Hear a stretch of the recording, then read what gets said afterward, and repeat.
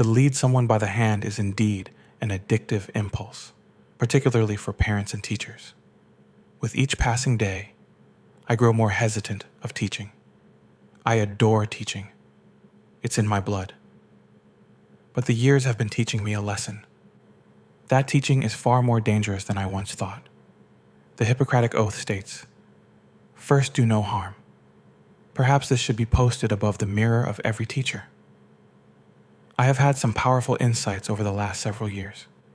Perhaps they are a reward for my willingness to listen, a reward for admitting that I know much less than I thought I knew, that it would serve me well to learn more than to teach.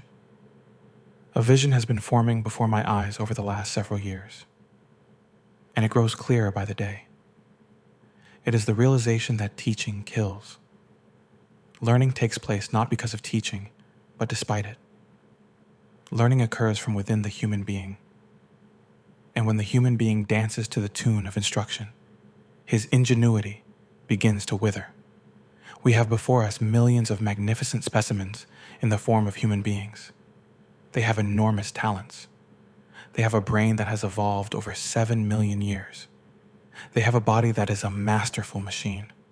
And here the teacher stands attempting to guide this wondrous creature's hands as if it were an invalid. The path that any man takes relates to the questions that drive him. What I am driven by, what I am fascinated by, is the creativity of the human organism.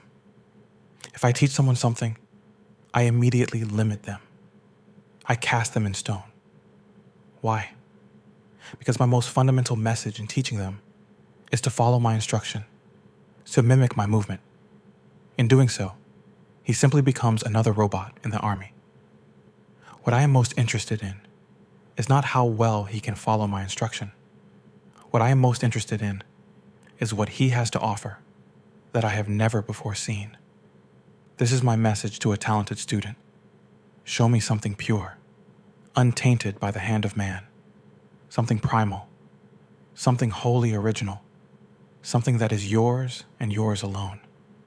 And please allow me to stand witness to it. For in the creativity, the uniqueness that you demonstrate lies the glory of your creation. And my fear in teaching you is that I will suppress what is uniquely yours in exchange for that which is commonplace.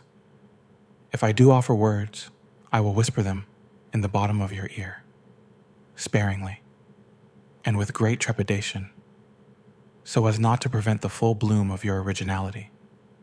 Allow the fullness of your creation to unravel before my eyes, so that I may learn what can never be taught.